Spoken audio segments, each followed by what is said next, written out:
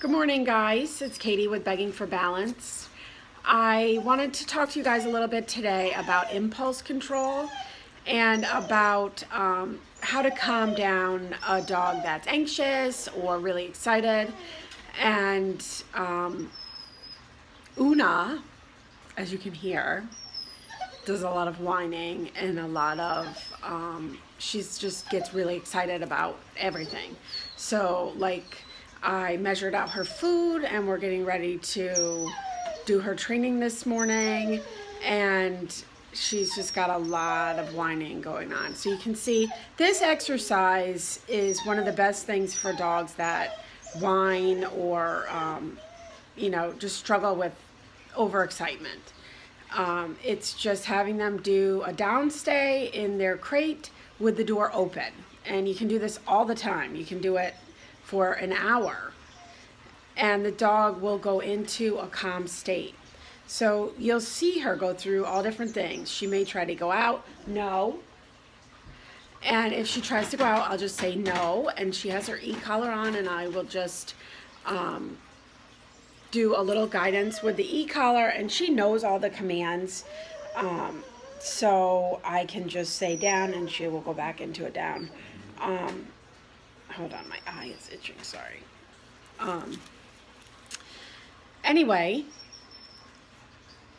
this is something that anyone can do at home. You might say to me, how do I get the dog to stay in there? Because as soon as I open the door, they just rush out. I will show you that really quickly. Hold on.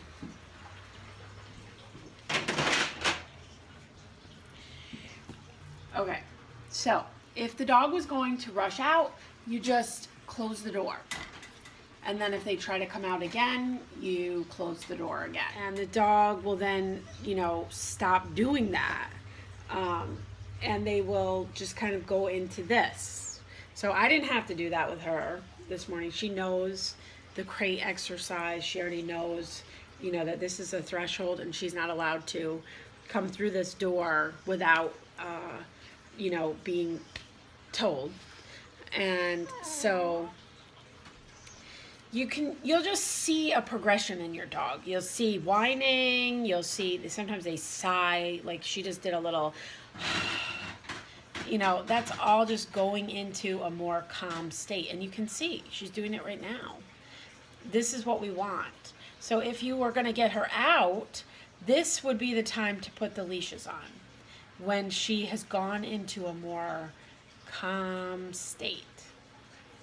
And if you wait for that time, each time that you go to take them out or feed them, then you are encouraging that state of mind. So that's what we want to do. We want to wait until the dog is like this and then say, yes, that's what I want from you. Now I'll put the leash on. And so the dog, they will really learn that what's expected of them. And it doesn't take a whole lot except patience. It takes a lot of patience. And it takes a little time. Like, it's not a good idea to practice this kind of stuff when you are in a rush, in a hurry, leaving for work. Something you can try on the weekend. Do it when you have, an hour, 2 hours to just let the dog go into a calm state and then bring them out and then do whatever it is that you need to do with them. There's still a little whining, and today is her second day on e-collar.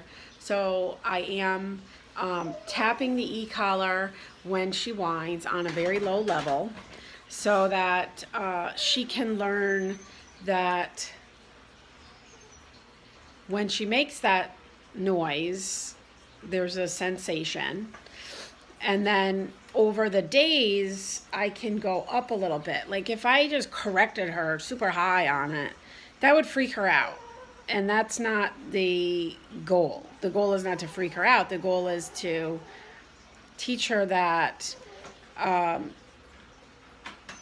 the whining causes something to happen so that she knows why it's happening. It's not just randomly happening.